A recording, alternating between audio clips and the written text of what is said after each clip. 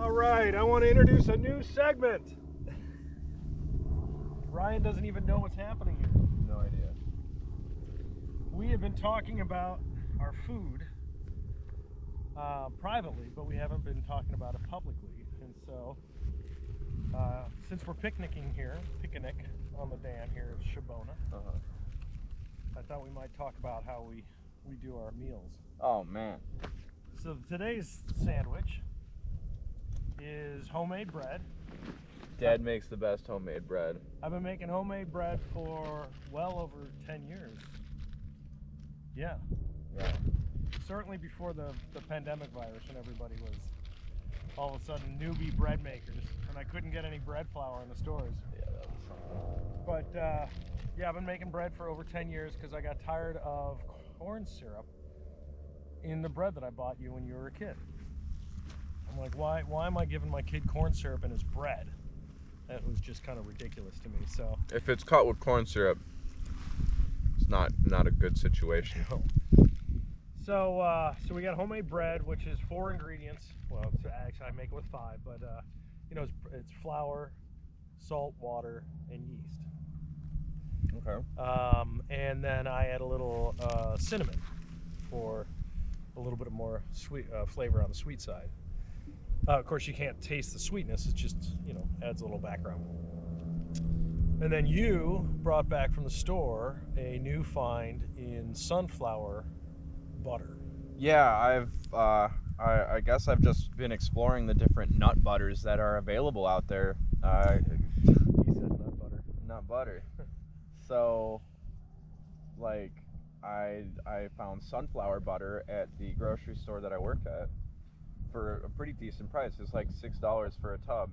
Almond butter, I saw a couple jars at my grocery store for like $11 and even as high as like $24. But so I was like, okay, well, let's try sunflower butter. So I got sunflower butter, and Yeah, a little history on that. Of course, we've been doing trying to find good peanut butter. So good peanut butter to me is peanut butter that has peanuts.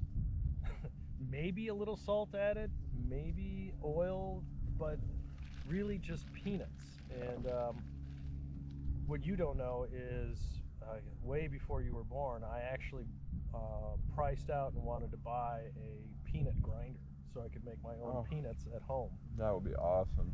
Yeah, you can do that, and it's really hard to find peanut butter in the store that is good.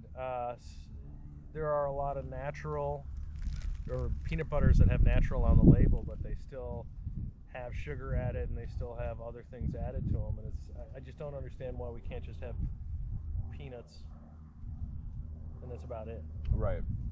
When you buy fresh ground peanut butter, which some stores do carry, far and few in between, it's awesome. But this sunflower butter pops. This is poppy. This is great stuff. So we got sunflower oil or sunflower butter on here, and then Well, so let me just say, yeah, the sunflower butter is one of the most sensational foods that I've had in a while. I would agree with that. And then we've been experimenting with different jellies, and of course that is that's the sugar side.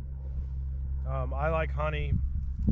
We've done agave. Ryan, I like agave. Ryan can't do honey, so agave is okay on the list. I can't do honey because I'm vegan, by the way. Right. Some of the jellies are, they're just jelly and added sugar, so we try to do our best there. Do some preserves.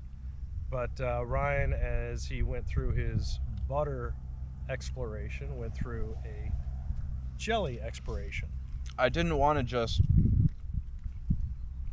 eat, feed myself spoonfuls of butter to try out the new butters that I was finding.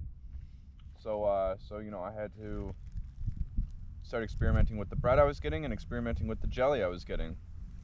And I was trying out some different brands, going away from typical Smuckers or Bon Maman, and trying any brand that was different from that. So I found this ginger preserve jelly, and I'm just trying to remember off the top of my head. I think the brand was called McKee's. I think it's English. An English looking label. Okay.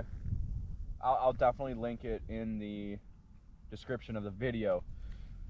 But oh my gosh, this ginger jelly though, it's made in small batches and it is just as sensational and flavorful as the sunflower butter. So we're having sandwiches here today, and I make my homemade bread usually on the weekend. So it's, you want to utilize it pretty much right away. So I make the bread. Usually the next day I carve off the slices and I make the sandwiches. This is sunflower butter and the ginger preserve, which, I mean, it's like nothing I've ever had before. And it makes me feel good. I'm excited every time I eat it. I just feel like it's the right place at the right time. It's exactly what I would want to extravagantly give myself on a hike.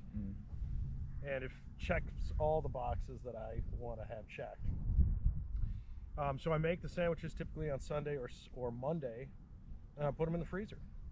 And that's this is good solid bread. It holds up to being frozen in a normal freezer. Of course, I've got a tub freezer as well that I could use, but I just put these, because we eat them pretty quickly, in the regular freezer and pull them out a day ahead.